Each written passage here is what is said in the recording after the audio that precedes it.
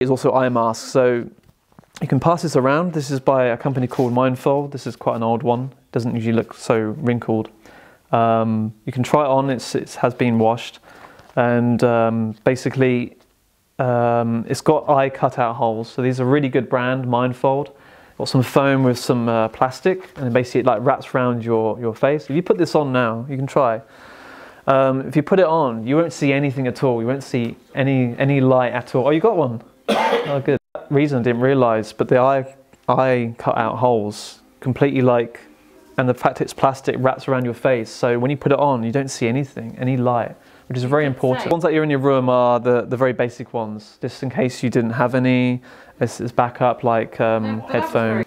So reason for eye masks is very important. You're doing a lot of phenomena throughout these sessions, and what I'm saying is that when you put the eye mask on, you probably find that you'll see through the eye mask at some point. You'll have phenomena where you get completely relaxed. It might be completely dark in your room at night, and suddenly you can see the whole room.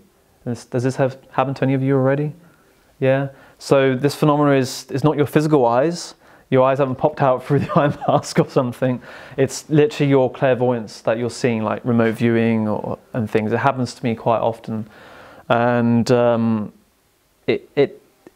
I start to know what it is, but still, after years of training, it's still getting your head around, like remembering, okay, I'm seeing through my eye mask.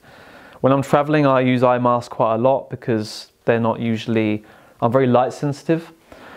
So, especially at sleep and things, if I'm in a room and there's a tiny LED light on, it's not the fact that it's electronic, it's the light, that I can see the light when I sleep because my eyes are shut, but my non-physical vision is seeing that, and it's like, it's disturbing me. So I find being in complete darkness really, really helps. I'm lucky here in the country, our retreat, that I've got spaces where when I go to sleep, there's no light at all apart from its moonlight. So eye masks are very important. So use them the whole sessions. It will get you deeper in your session, not for you to fall asleep, but to give you more phenomena and everything.